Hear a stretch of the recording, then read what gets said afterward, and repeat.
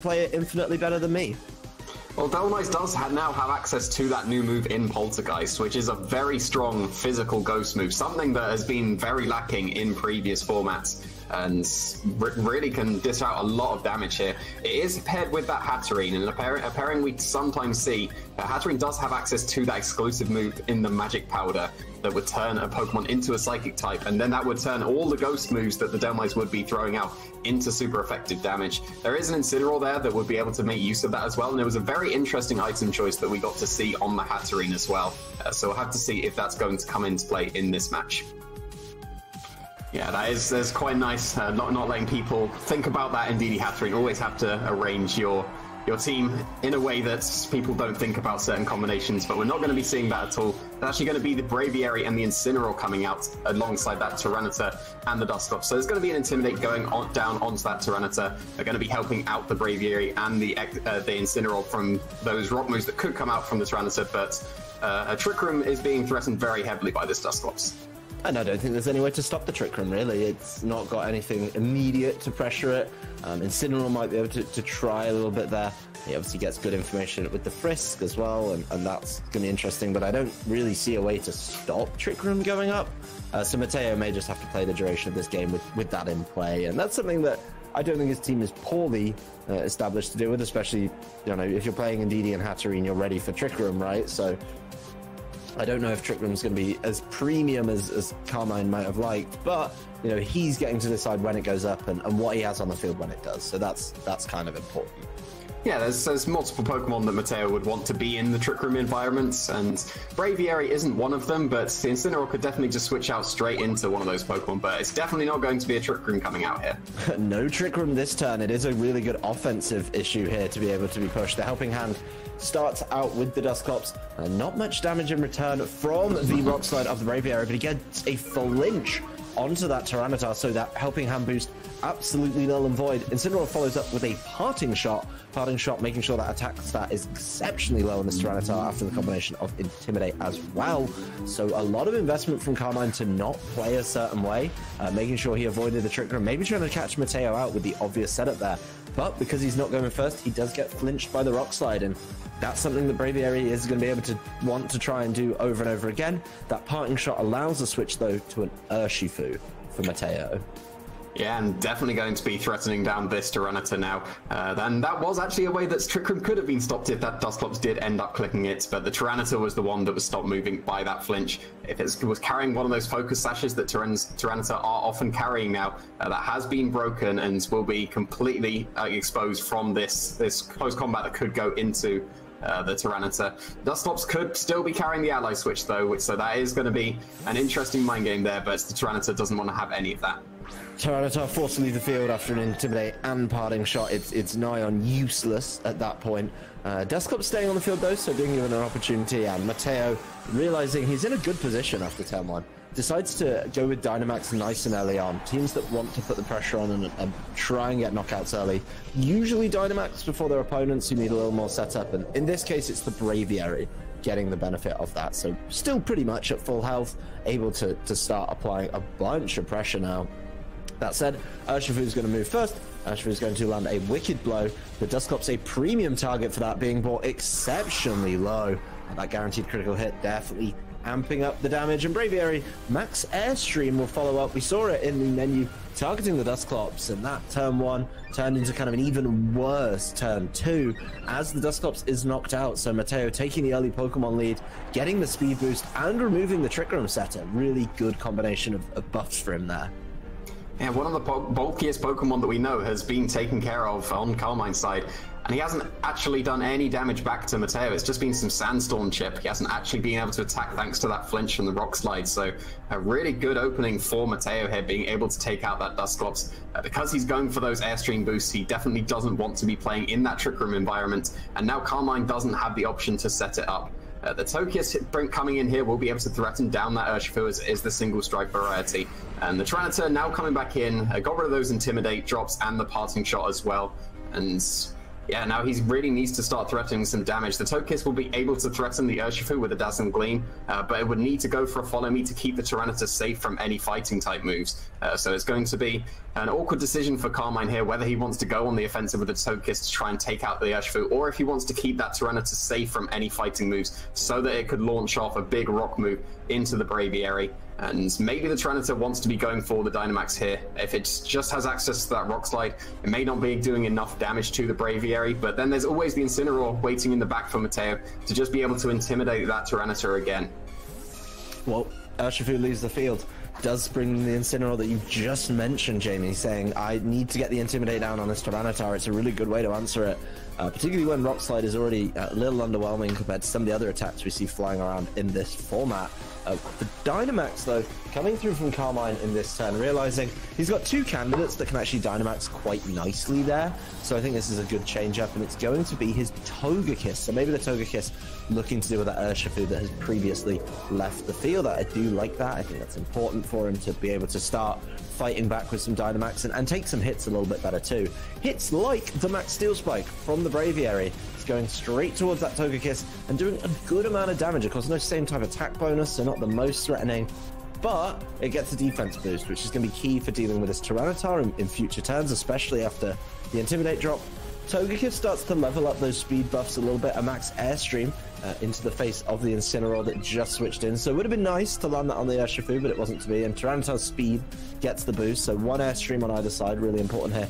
And Tyranitar's Rock Slide, exceptionally underwhelming. The defense boosts and the drop from Intimidate, making it pretty poor, if we're honest, the amount of damage you want to see against two super effective hits. Yeah, really not much damage coming out at all from the Tyranitar, and Togekiss almost certainly going to be the better candidate for the Dynamax here. Able to shrug off that Steel Spike quite effectively, and now, depending on how the Togekiss and the Braviary have been trained, there's only been one Airstream boost for the Braviary, so the Togekiss could be moving first, being able to fire off another max move to get another Airstream boost, maybe putting the Tyranitar faster than the Braviary to get another Rock Slide off. But yeah, the Togekiss should be able to shrug off another Steel Spike. It didn't do over half damage to the Togekiss, and an Airstream would do slightly less damage. This Togekiss is still looking in quite a nice position, but it does need to still be safe to be able to take out that Urshifu. The Tyranitar really doesn't do a good job at taking that out, and that looks like why the Togekiss wants to go on the defensive here. Togekiss plays it safe with the Max Guard, not taking any damage from that Braviary in this turn. Tyranitar, though, uses Superpower. Superpower will connect onto the Incineroar, but the Intimidate drop defense boost combination, just too much for that Tyranitar to really do anything. It's falls another stage. As Flare Blitz for Incineroar also targets down that Togekiss and its Max Guard. No damage there. So Carmine, the only one getting damage down, but still not picking up any knockouts. I think what's important for him here is he manages to make it through the last turn of this Braviary's Dynamax, and now he's got one more turn where he's the only one with the Dynamax on the field. So he needs to take advantage of it, maybe set up that uncontested Airstream in this turn, and set himself up well for later. The problem is, he's going to be boosting up speed on this pretty weak Tyranitar at this point. Yeah, weakening itself even further with the Superpower, so it's going to do even less damage with the Rock Slide. Incineroar still probably going to be in range, but saw how much damage it did previously to the Braviary. Would easily be able to shrug off another one of those Rock Slides. Probably still going to be moving first with the Braviary, usually faster than a Togekiss, unless the Togekiss is trained completely in speed as well. And still can threaten down the Tyranitar with a close combat. Another coverage move that we've seen on this Braviary. We've seen a lot of coverage on this Braviary. When you run it with the Assault Vest, you basically get 4 coverage moves as well, and you're able to do so much with it. The final max move is going to be Max Starfall from the Togekiss. So picking up a knockout there on Incineroar, pretty handy, making sure that it can't follow up with any damage after the fact. Does set up the Misty Terrain. I don't know if that'll be relevant, but just something good to note with that move. And Tyranitar does get to target the Braviary only with the Rock Slide, so not getting that kind of reduced damage from it being spread, but just the combination of Intimidate, Superpowers, defense buffs, really underwhelming damage once again from this Tyranitar's Rock Slide. Yeah, an interesting choice to opt for the Starfall instead of the Airstream. That could have put the Togekiss faster than this Braviary, but it's only going for one Airstream boost so far. means that the Braviary would be able to fire off another attack before this Togekiss was able to attack. Would be quite close to being in range of another Brave Bird, and that would be able to stop the Togekiss from being able to take out this Urshifu, which is, again, threatening down this Tyranitar very, very heavily. So maybe a missed opportunity there. If he would have gone for another Max Airstream with the Togekiss, it would have been able to attack the Braviary first, and even be able to go for a Starfall into the Urshifu before the Braviary was able to fire off another one of those Brave Birds. So it is looking like quite a nice position for Matteo. But we still haven't seen the last Pokemon in the back for Carmine. And it still definitely needs to be a Pokemon that can take care of this Urshifu, because now the Togekiss didn't get that extra speed boost. This Braviary is very likely to just be able to take care of it. And then Carmine would have to rely on that final Pokemon in the back to be able to take care of an Urshifu, because Tyranitar really won't be able to. Well, you said you hadn't seen the last Pokemon. You're now going to be given that opportunity, Jamie. Torkoal switches in for the Togekiss. The Togekiss that was alarmingly low. Didn't want to get caught by anything nasty. And that Torkoal really wishes that Trick Room had gone up in turn number 1, as it takes a Brave Bird for its troubles on the way in. Doing a good amount of health. Braviary not knocked out by the recoil, though. Maybe something Carmine was fishing for. That said, it doesn't matter so much. The Rock Slide will get the damage down there to complete the knockout on Braviary and do a little bit of damage to this Urshifu. Urshifu doesn't flinch, is able to close combat. Mr. Rantar's going to be easily picked off by that Urshifu's big damage. The defenses drop, and that means that those defense drops are going to be kind of in play for the rest of the game, but it's still pretty healthy overall, and you know, this Indeedee is going to make things a little bit interesting, I think, toward the end. The Togekiss also sacrificed its speed boost as well, so Urshifu would be able to fire off an attack before the Togekiss was able to fire off a Dazzling Gleam, bypassing the Follow Me that could come out from the Indeedee as well. And that's going to be very close if that's going to be in range of a Wicked Blow. Depending on how the Togekiss is trained as well, because you'll always get that critical hit with the Wicked Blow, being able to bypass, increase the damage a little bit more, even though it wouldn't be very effective against the Togekiss. So it's going to be very close if that Togekiss is able to survive any attack that the Urshifu would want to go for and fire off a Dazzling Gleam. At the same time, he doesn't have the best way through this Indeedee. It's going to be able to fire off an Expanding Force into the Togekiss and the Torkoal. Togekiss probably in range of that Expanding Force as well, and Torkoal, not being the most specially defensive Pokemon, could be taken down by it as well. We've talked about it before, Torkoal not the best on its special defense. The protects on both the Urshifu and the Togekiss. Indeedee does Expanding Force. It is in the Psychic terrain, so it's going to be spreading out to both of them there as well. Landing on the Torkoal, not enough for the knockout, but Torkoal with the overheat into the protecting Urshifu. That's not what you wanted to see on that turn. No, not at all.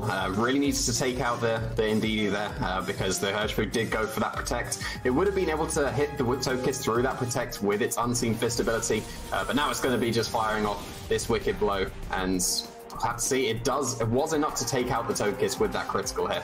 Yep, Wicked Blow, really good move for doing a little bit more damage than you think, because of that guaranteed critical hit. Of course, Indeedee able to wrap this game up with the Expanding Force. The Torkoal really struggling without access to that Trick Room. So really good game. I think Carmine tried to fight back after a pretty disastrous opening few turns from him. Did open up a number of opportunities. You know, turns 1 and 2 didn't go his way, but Matteo really showing mastery of how his team works, and you know, knowing, I think, a little bit of how his opponent wanted to play certainly gives him a slight upper hand, but he just played it so well throughout. Yeah, it was an interesting choice not to click the Trick Room with the Dusclops turn 1. Only something like a Taunt really would have been able to guarantee stopping that Dusclops from going for the Trick Room. And he brought the Torkoal in the back, which really wants to be moving first in that Trick Room environment, but maybe scared off by the Pokemon that also want to be in the Trick Room for Matteo's side, that Delmise and the Hatterene as well, but the Torkoal would be underspeeding both of them if it is trained as slowly as possible. So maybe that is what Carmine would want to go for. He did have to opt for a bit of a faster mode with his Togekiss going for those Airstreams, but it really wasn't doing enough, and he only opted for one Airstream. If he'd been able to go for 2 of those Airstreams instead of that final Starfall, he would have been able to threaten, and a Dazzling Gleam before the Braviary would be able to go for a Brave Bird, and that could have been the slight bit of position that Carmine would have needed to be able to take the game. But at the same time, he could have just clicked that Trick Room turn 1 and got that Torkoal into the Trick Room. And I think that's the crux of this game, right? It's turns 1 and 2, the helping hand into the flinch is bad, and then not getting Trick Room turn 2 is arguably worse as well. So Carmine's going to have to look at that strategy, maybe try and execute a little bit differently, and hope that he can push it all the way through. And once you get the Trick Room up, he's got to take advantage of it too. He's got to land those huge hits, those really big attacks from Torkoal. But once you saw the Torkoal come in fourth, you just thought this is not a good place or a good time for it at all. Particularly after he'd sacrificed some of the boosts he'd picked up as well. I do say though, Matteo played it so well. I think he brought a really good team to deal with it and answer that lead. The combination of Braviary and you know, anything really with the Braviary was just quite a lot to handle. I think Braviary's boosts made the Tyranitar near useless as well. So maybe something Carmine has to look at is not playing with that Tyranitar, because it was. I was definitely disappointed in how much it did, if I'm being completely honest. Yeah, the super effective Rock Slide hitting a Braviary and an Incineroar and doing maybe 20% is not what you want to be seeing from what should be quite a heavy hitter, but it is going to be brought for Carmine once again, paired with that Dusclops, and now we're going to be seeing the Indeedee Hatterene. So will Carmine have ignored this team preview and been faked out by having the Indeedee and the Hatterene on the top and the bottom of the team preview? Well, we also saw the item on the Hatterene, so it really is a case of Trick Room if you dare, if you're the Dusclops, right? I mean, it's nice that he's got the Dark type in against both of these Psychic types, and that's probably something he was looking for, I think, in game number 1 with this lead was, oh, he's going to show me Indeedee Hatterene, and I'm going to be able to kind of play around that. So it looks like Matteo's adjusting his strategy, trying to read in to what they're doing. But I think this Tyranitar Dusclops lead a lot stronger in this matchup. Yeah, and now Carmine knows about the room service as well because of that Frisk on the Dusclops, so really doesn't want to be clicking that Trick Room. But then that would have probably allowed the Hatterene to underspeed even the Torkoal in the Trick Room. So it's going to be some interesting interactions whether both players want to go for that Trick Room, but Hatterene won't be setting Trick Room this turn. It will be switching out for that Incineroar to get one of those Intimidates onto that Tyranitar. Yeah, this Tyranitar's been victim to being scared off by this Incineroar every single turn, it seems. As soon as the Incineroar's able to switch in, it just turns up. Anyway, Dusclops, though, opens up with exactly what it did in game number 1, as you mentioned. So scared of activating that room service, something I don't think has seen its maximum potential yet. Does fire a Rock Slide off, does do about half damage to both Pokemon, though. And the Mystic Fire into the Tyranitar. Maybe trying to call something a little bit differently as the special attack drops. You know, it just gets a little bit of damage down, so maybe just trying to break the Focus Sash, something we've talked about on Tyranitar before. The Sandstream comes around and everyone's taking a little bit of damage as well, so Focus Sash is probably not the premium item in this one. No, and a bit more respectable damage coming out from the Tyranitar now. The Incineroar was brought down below half with that Sandstorm chip as well. Would be very close to being in range of another Rock Slide with a Helping Hand boost as well, but we're not going to see a Rock Slide. It's just going to be, the Tyranitar's just going to be protecting itself. Yep, Tyranitar playing it safe, avoiding the expand. Well, we wouldn't worry about that anyway.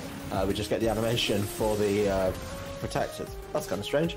But anyway, the Parting Shot is actually what it avoids, even more importantly. That's really, really key. And this Dusclops still scared to trigger him, just Nightshading in this turn. Yeah, going to be putting that Incineroar into berry range, so going to be able to heal off. And maybe with the Sandstorm chip, probably about the same range that it would have been in the previous turn. Maybe Carmine just wanted that extra bit of chip onto the Incineroar to allow the Helping Hand Rock Slide to definitely pick up a KO, but it looks like the Incineroar is just slightly healthier at the end of this turn than the previous turn. So maybe a Helping Hand Rock Slide won't be able to take out this Incineroar anymore, but Carmine's going to be going for it anyway.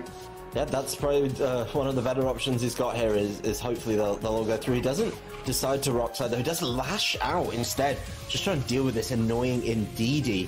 So we saw the Berry activate on Indeedee, trying to take that hit a little bit better, and that is important. It does manage to get that hit taken. Indeedee, though, will fire back with Expanding Force. It obviously doesn't affect Tyranitar, thanks to its Dark typing. A little bit more damage down on Dusclops, another small little bit, but it all adds up. Dusclops is one of those Pokemon you have to deal with little by little, I think. The Parting Shot will connect in this turn, and Tyranitar, I've got a feeling it's going to be back to that awful situation where it's just underwhelming with its damage. Now it's got 2 drops on its attack. It actually has 2 drops on its special attack, but that's not so important. It was an interesting choice going for the Lash Out. He did Frisk for Colbert Berry, so you could have expected that Indeedee to be able to survive. And could have been very close on taking the knockout with the helping hand rock slide instead.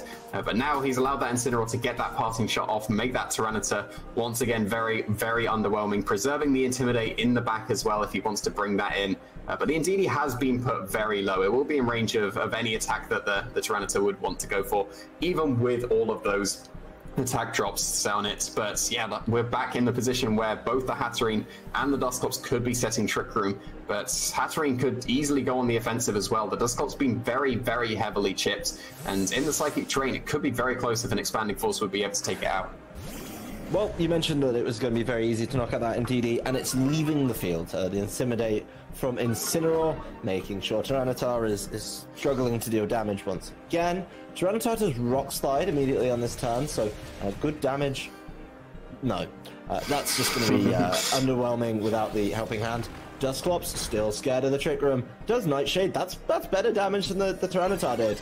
But Hatterene is going to set the Trick Room itself. He says, if Dusclops isn't going to do it, I'm going to do it for myself, and I'm going to activate my own room service. So its speed drops, and now it's definitely going first in that Trick Room. There's not much that can deal with a Pokemon after room service. An already slow Pokemon after room service in a Trick Room.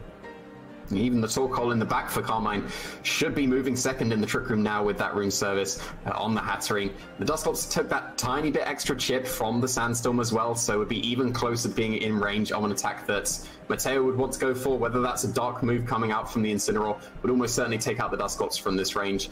The Sandstorm is still up, so the Tyranitar would be able to shrug off those fairy moves coming out from the Hatterene a little bit better, but still really not threatening too much damage here. Does want to get that Torkoal into the Trick Room now, but yeah, the Tyranitar is going to be protecting itself.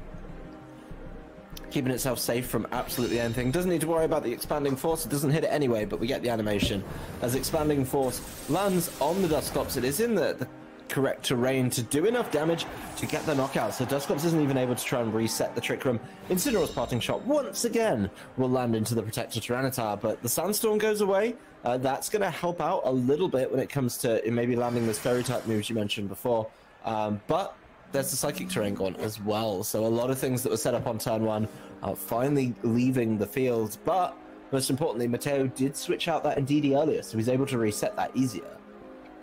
Yeah, so if Carmine brings in that Torkoal to try and threaten under Trick Room, the Indeedee could just be switched in for that Incineroar, reset that Psychic Terrain, and then the Hatterene would still be able to do a huge amount of damage, even to this Togekiss, and the Hatterene is definitely going to be underspeeding that. And we still haven't seen Dynamax come out from either player here. Maybe want to preserve the Pokemon in the back for Matteo, because he has taken a lot of damage on the Incineroar and the Hatterene, but still reasonably healthy for Carmine. He has lost the Dusclops once again, but still has some very healthy Pokemon. Very weak Tyranitar still, that really does want to be switching out.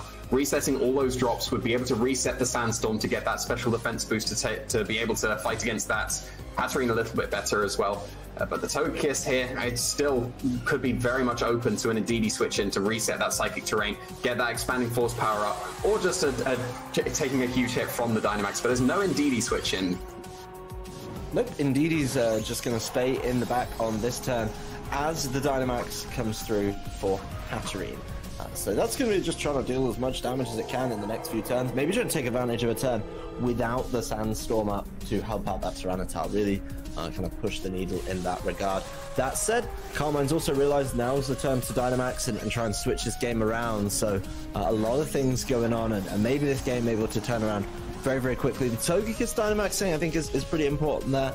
It's one of the better Pokemon for taking big hits, and you don't want Dynamax Tyranitar when its stats are already incredulously low. So some really good options here. Of course, Indeedee just gets to G-Max Smite. This could be a huge issue. I mean, not damage-wise, but just the secondary effect of G-Max Smite is so annoying, and this could really throw a spanner in the works for Carmine, as both of his Pokemon are confused. Incineroar follows up with a Flare Blitz, brings Togekiss down to below half. Incineroar taking a little bit from recoil there, but we'll see importantly what Tyranitar does. Tyranitar does Lash Out, doesn't get caught with a special, any kind of drop actually, so Lash Out not doing the maximum amount of damage it would want to, and Togekiss also attacks through its confusion, no concern there, but just decides to follow up on this Incineroar. And that's going to be a max Starfall, getting a knockout, setting the Misty Terrain. But importantly, Carmine has to be worried of these confusions in the next couple turns. And he has set the Misty Terrain, so any Pokemon paired next to the Togekiss won't be able to be confused by that Smite anymore. But Dhelmise is the Pokemon of choice for Matteo, so really going to be threatening a huge amount of damage in this Trick Room environment. Against that Tyranitar, it would easily be able to pick up a knockout as well. And it does have that Steelworker ability that really increases the power of its Steel-type moves, which would really threaten down this Togekiss as well. And you just saw how much damage that Tyranitar did to the Hatterene. It was really negligible, and Carmine needs to switch out that Tyranitar if he wants to make use of it as well. And really, Matteo can just ignore it if he wants to. The Togekiss at the moment is the Dynamax Pokemon, it is the threat, and Tyranitar really isn't threatening too much. So the Dhelmise and the Hatterene could be attacking into this Togekiss. Dhelmise itself might even be able to take out the Togekiss just with one Steel move. Well, you mentioned the Tyranitar had to leave the field, and it has on this turn. Torkoal coming in on its place, a Pokemon that loves the Trick Room, getting control of the weather with Drought. No shock there at all. But this could be a really bad turn for Torkoal as it comes in place of Max Mindstorm. That's a huge call from Matteo there to say, I think it's going to be anything but the Tyranitar, which would not be hit by the Mindstorm.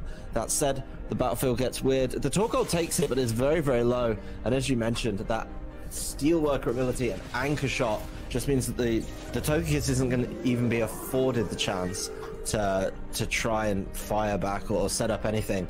So as Dhelmise reveals the life form, does take a lot of damage, but most importantly for Matteo here, that call, the Tyranitar leaving the field, the Max Mindstorm doing so much damage to this Torkoal is absolutely key. And even worse, the Torkoal's just lost its son because Tyranitar came in. So Matteo absolutely in the driving seat right now. Yeah, that was a fantastic play coming up from Matteo. The Tyranitar would have stayed in, the Mindstorm wouldn't have done any damage, but then Tyranitar wouldn't have been doing really any damage back to Matteo's side instead. So really nice coverage there. Either having to say that you're not doing any damage or you're going to take a huge amount with your Torkoal. Yep, well, there's the Protect on Tyranitar, still a little bit scared. Hatterene, though, G-Max Smite on this turn, landing onto the Torkoal, doing enough to pick up that final sliver of health. And that really kind of seals the game. There's no ability. Seeing that Room Service Hatterene does move before Torkoal and Trick Room, that confirmation for anyone wondering about it, just means that this Dhelmise is going to be able to deal comfortably with this Tyranitar. At least the Tyranitar isn't super low anymore on its stats. It's got its attack back and can actually try and fire back, especially now this Trick Room's ended. But I just think it's going to be too little too late as it has to face down a Hatterene and a Dhelmise right now. That Anchor Shot with the Steelworker ability, so powerful. And Hatterene, you know, yeah, it could get knocked out now. There's no drops the attack, but you still got to deal with Dhelmise. Well, Tyranitar has lost the attack drops that it suffered, so we'll be doing a reasonable amount of damage once again. And now that the Trick Room is over, the Tyranitar will be able to move first, and probably has to be relying on those Rock Slides now. We saw the Rock Slide flinch come out from Matteo from that Braviary, but Tyranitar itself has to just hit through Confusion, but doesn't opt for the Rock Slide, just going for that Lash Out instead to try and take out that Dhelmise. Yeah, Lash Out won't get the knockout. No drops on this turn, meaning it's just not enough. So close. I think if that gets knocked out, this game changed a lot. But Anchor Shot and Steelworker, fantastic animation. I haven't seen that one before. Just able to pick up the knockout there. And Matteo, even though he'll lose his Dhelmise for his troubles, wraps up this set 2-0. So well played throughout the whole set. Carmine's adaptation so good, but Matteo comfortably in the driving seat throughout.